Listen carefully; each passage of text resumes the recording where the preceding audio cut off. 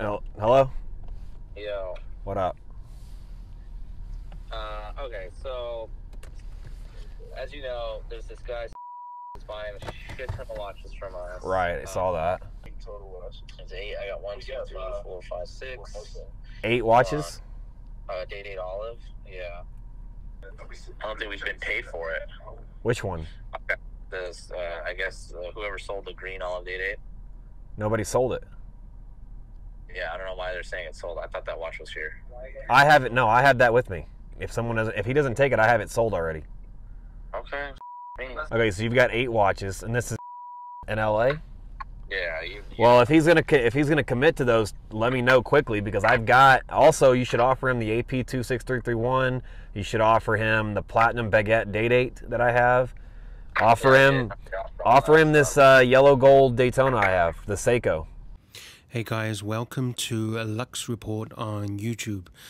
Some crazy news coming out of Timepiece gentleman Anthony Ferrer published an announcement on his Instagram page, and it says the following: everyone, Marco and his security detail just got robbed at gunpoint in LA, and 10 watches worth about $1.1 million were stolen.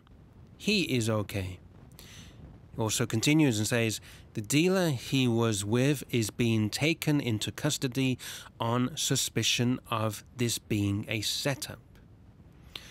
And the post continues. It says, on the following page, I will post a picture of 7 of the watches along with the serial numbers.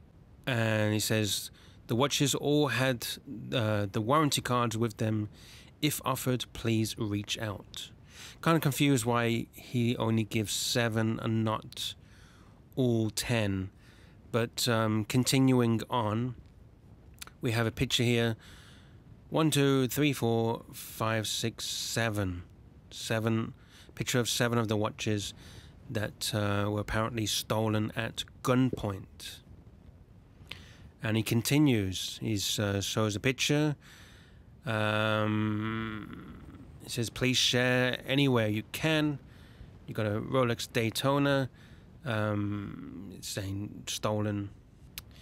He says he's offering $250,000 reward to anyone who provides info that leads to the arrest and conviction of apparently the 4 guys involved in that robbery.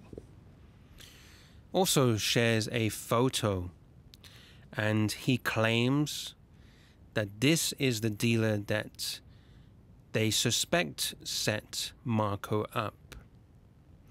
He hasn't shown any full evidence of that. He just says that they are suspected. He says the dealer was wearing a full diamond Datejust that was not taken during the robbery, and excused himself to the restroom just minutes before it happened. And of course, going to the restroom just before a robbery takes place, it is questionable, but hey, could be wrong timing. Who knows? He hasn't really given much details regarding why he suspects that this is the man. He basically says this is him. So, considering all of this that Anthony has come out with, do you feel sorry for them? Considering their past constant scammy antics and poor attitude and huge ego. And the insurance will most likely not pay out due to the pieces being taken out of the store. And did Anthony not learn from his past car insurance incidents? You would have thought he would have learned regarding insurance. I'm sure his future insurance premiums will go through the roof after this, if he can even get insured. He really needs to think twice before he puts most of his stuff all over social media. And as we've all seen, he shares most of everything. Stuff that we shouldn't really be seeing, he just puts it out there without thinking twice.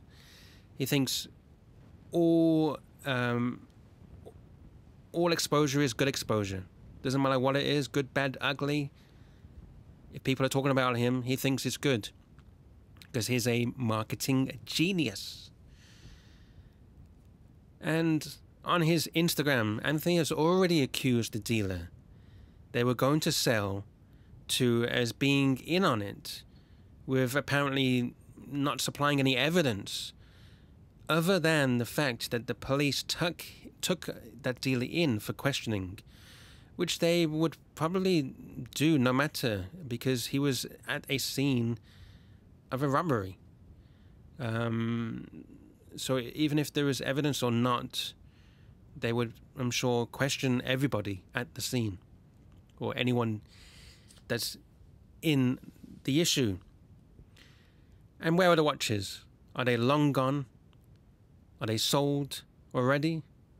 Are they passed from hand to hand, already shipped out, on their way to Hong Kong, China, Europe, even Japan? Is this the whole story? With these guys, anything is possible considering their past antics. And I'm sure you will agree, most of us who have seen those antics would not trust him at all. People have been predicting this for some time now. They've warned him, saying, be careful, you're showing too much on social media, you're being a big ego, big Mr. I am. There's videos of you not being very careful about your stock, carelessly flexing the watches on videos with no security, and of course Anthony's douchebag attitude makes him a bigger target. And also we can see from some of his shared posts that he likes to save money rather than doing things the right way. He brags that he was picking up almost $500,000 worth of watches from a brand new client. That is someone he wanted to meet in person. But he'd rather save the money. He didn't want to spend $1,200 for it to be shipped via armored car, and that is a big problem. You're taking the risk of meeting somebody brand new that you've never met before, and meeting them with you're having on you $500,000 worth of watches, meeting somebody brand new, and you don't want to risk using the secured way. And it's not just once, twice he's showing on here, I'm sure many other times.